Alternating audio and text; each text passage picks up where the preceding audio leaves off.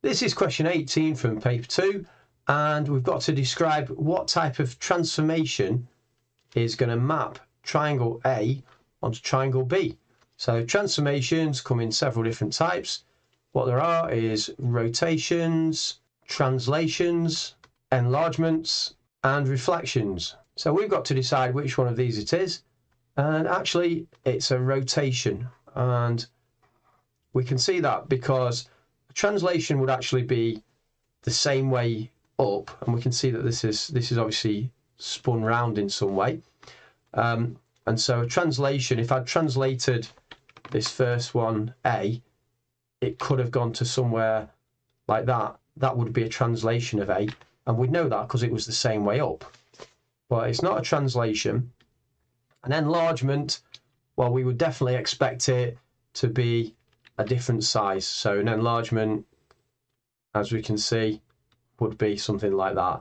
I've not necessarily done that one to scale or anything, but an enlargement would be a different size. It tells us that in the name. A reflection, if I was to reflect A, then, for example, I could reflect it in this line here, which would be the y-axis, and I would get something like that if I reflected it in that line. Now, it might look a little bit like it's a reflection, maybe potentially if I draw a line like that, but as we can see, even if we're drawing a diagonal line, it wouldn't be this way up, so it's not a reflection either. So it's none of those. So let's look at which one it is, which is the rotation. So the rotation means it's spun around a point, and in this case that point would be here, and we can see, for example, this point here on this corner of this triangle has gone from there and it's spun all the way round to there, and it's gone by 180 degrees. So it's gone all the way there, we can see the angle, and then it's actually turned round and it's ended up 180 degrees from it. So it's spun in that direction like that. If we looked at, does it work for the other points? Well, let's look at this point here on this corner, and we'll see there's that point there. And if we spun it around, I'm just trying to keep the line the same length there, it would end up there. So again, around that same pivot point, it's actually spun 180 degrees and given us the new point on shape B. And we can see a bit more clearly if I just draw the line through there. We can see it's actually a straight line, so that's a 180 degree rotation. And I'm just going to show the other point as well, so let's have a look at that. There's that corner there on A, and if we rotate it all the way around, it would give us this corner here on B. So it's spun around that pivot point. There we go.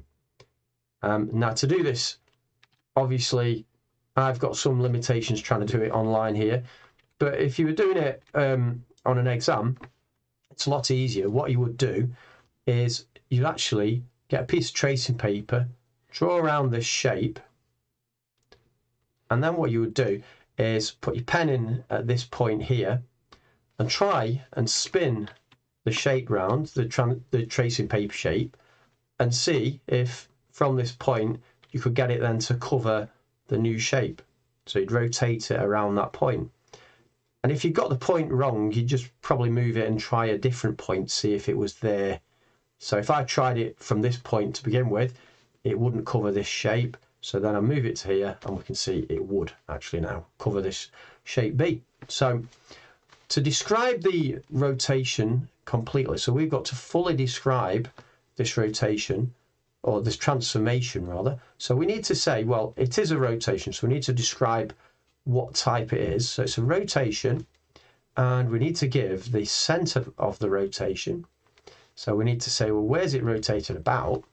And that coordinate there is -1, 0. So it's -1 on the X and it's 0 on the Y. So center 0, -1.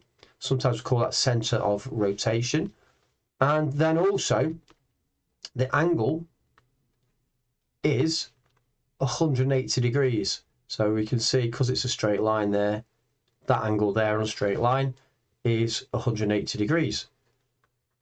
And because it's 180 degrees, we could actually rotate in a clockwise direction to get there, or we could rotate in an anti-clockwise direction.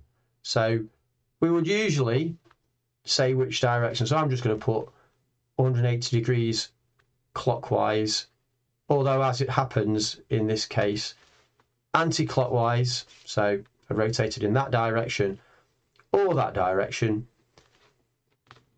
Either one of them would give us the answer. So 180 degrees, it doesn't matter which way you go.